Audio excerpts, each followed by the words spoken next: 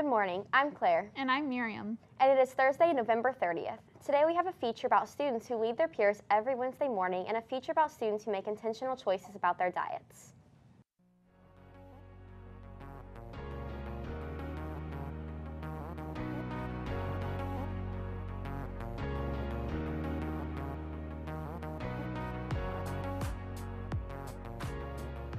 Callista McCalla has a story about students who are vegans.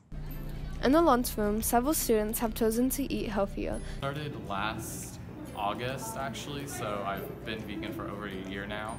But before that, I made like a slow transition. I was originally like omnivore, I guess, and then I went vegetarian for 2 months, and then I went full on vegan.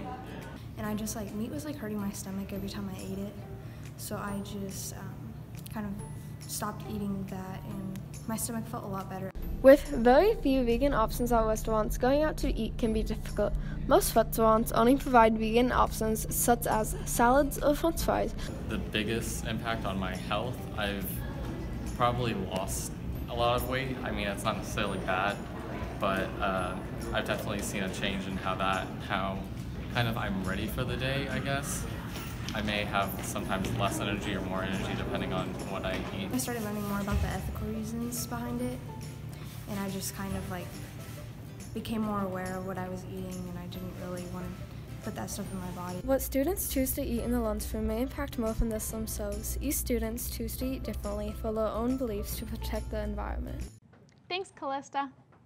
Every Wednesday morning before school, FCA students meet. Some of those involved lead others in Bible studies. Lindsay Schaefer has a story for you about these students. Fellowship of Christian Athletes is a club that's been around for over 60 years and has made a lasting impact in many students' lives, including seniors like Rachel McCall and Ellie Jarzinski, who have been a part of the club since freshman year. I was looking for clubs to join in my freshman year. My brother loved FCA, and I had a lot of friends who were involved, so I started coming every week, and then my junior year I decided to be a leader, and it's been an amazing club. With meetings every Wednesday, FCA offers the chance for students to join together without distraction.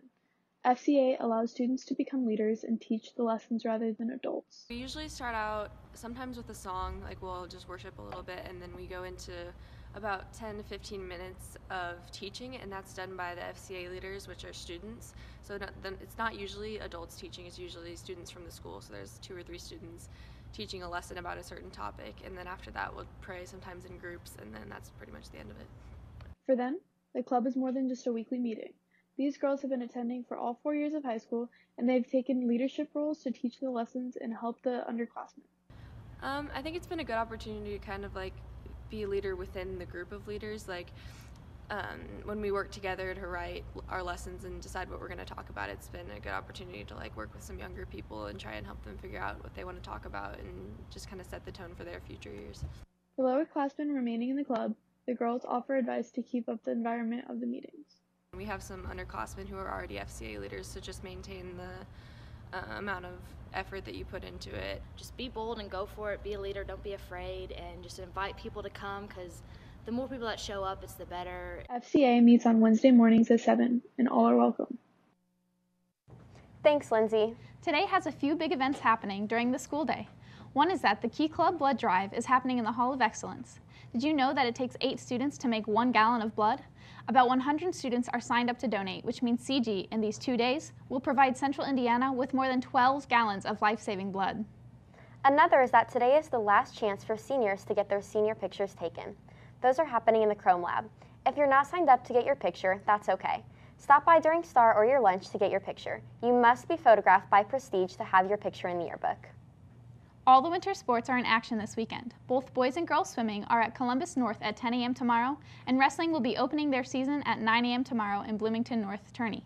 Both boys and girls basketball teams play tonight. The girls will travel to Lawrence Central looking for their first conference win of the season, and our 3rd-ranked boys basketball team will take on 4th-ranked Cathedral as 2 potential Indiana All-Stars match up against each other with Trace Jackson Davis and Cathedral's Armand Franklin. And that's all we have today for you, CG. Bye!